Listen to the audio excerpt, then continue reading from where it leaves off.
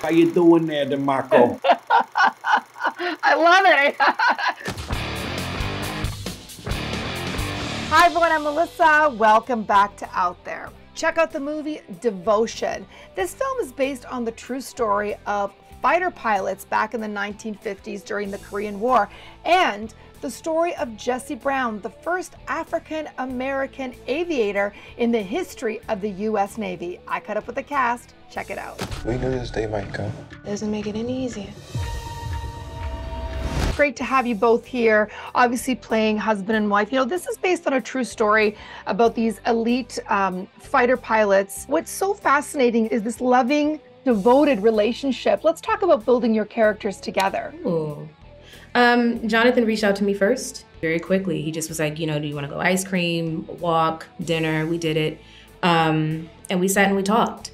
And I brought to him my questions that I had for Jesse. And I remember any question that I had, Jonathan had an answer. Daisy's nickname is it Tutti Frutti? Is that the character's nickname? You took her out for some ice cream and there was some Tutti Frutti ice cream. Is that true? That's true. I went on a walk earlier that day and was musing on how to, you know, meet this beautiful actress and build our relationship for the screen. And the ice cream shop, I was looking at the flavors and truth be told, I don't really eat ice cream. And I saw it and I went, boom, Tutti Frutti. That's where we're gonna go. That's where I'm gonna ask her if she wants to go. And I have to ask, favorite ice cream flavors for both of you? I would say salted caramel, though I don't really eat a lot of ice cream. When I eat ice cream, it's salted caramel. Right now I'm in an Earl Grey phase. Wow, that is wow. bougie. Wow, look at you. That makes sense. Okay. So much. Ready, set, heading! Remember what you're fighting for.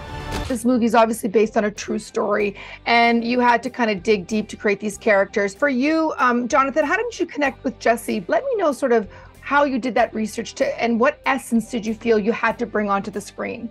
The book, certainly. The stories, yes, and particularly the relationship between he and his brother, who I got to meet right there towards the end of his life. And I saw how he lit up when he spoke about Jesse, and I heard the way he would laugh about him, and you know, just the impression that Jesse made on him. You know, and I'll conclude that's where I would this guy was a light.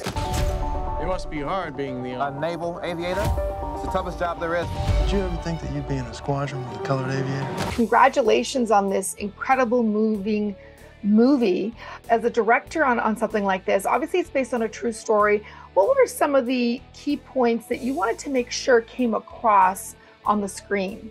You know, I think it's just to shine a light on how remarkable this story is on its own, and to get to share something, you know, that is so remarkable to people who have never heard of it is such a joy. In sort of the heart of the movie, one thing I wanted to share was really how complicated and nuanced it really can be to be there for someone earnestly. You belong in the sky, Jesse. I think what I find so interesting is this world for you is not you. You really, you know, grew up in the you know, in this world. 30 years behind Jesse, my dad was a naval aviator. He was the second African-American aviator on the Blue Angels. My first memories are all around aviation. So that was sort of the crazy thing about Devotion, was obviously not just getting to share Jesse and Tom's story with more people, but in some way also kind of telling my dad's story too. The North Koreans came pouring over the 38th parallel. This is war. Congratulations to both of you on this incredible movie. It was very moving. Joe, you know, you're one of the aviators. Did you have to go through any kind of flight training for this? You pretty much, you go to one dinner with Glenn Powell and you just try to soak up as much knowledge. You have literally with pen and paper and you just listen to him talk. You don't even ask about planes, he just talked about planes. Also, spending time with these epic warbirds that we got to be around. There's only like 11 of them in the world left, and I think they have about 7 of them there. And then these old helicopters from museums. I mean, it was just mind-blowing, and we got a lot of help from a lot of important people to make sure that this happened. That's why you can't always do what you're told. What do you want me to do? Just be my wingman. Thomas, obviously, you know, you play the leader of the squadron, so you're kind of a bit of a father figure, but also like a kind of a big brother.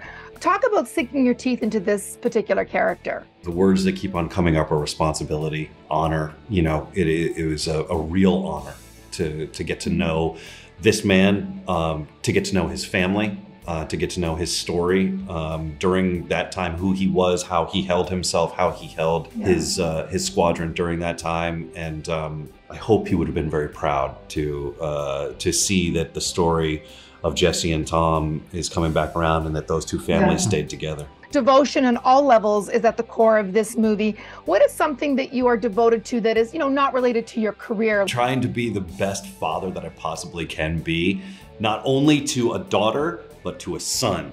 So being two different versions of a father. Well said. And Joe?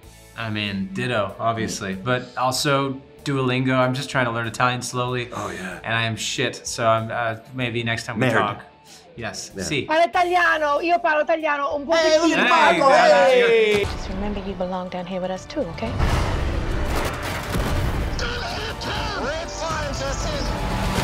Follow me on social media at Melissa DiMarco for more exclusive content. I'll see you guys out there.